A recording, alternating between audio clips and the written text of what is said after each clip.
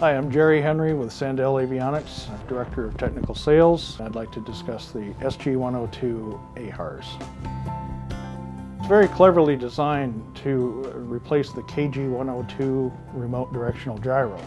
It outputs any heading source available, including ARINC 429 digital, ARINC 407 synchro, stepper motor. We have these installed in mild aerobatic aircraft, high-performance jets, a variety of helicopters, and it's suitable in any application. Size, weight, convenience of mounting, everything contributes to a very, very simple installation.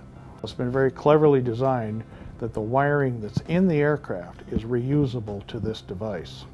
So you don't have to tear the interior apart, tear a wing apart, or tear the tail boom apart on a helicopter to get new wiring in. The SG102 only costs about twice what it costs to overhaul an old gyro. So it becomes a real maintenance issue when you got to think out the long-term ownership of your aircraft.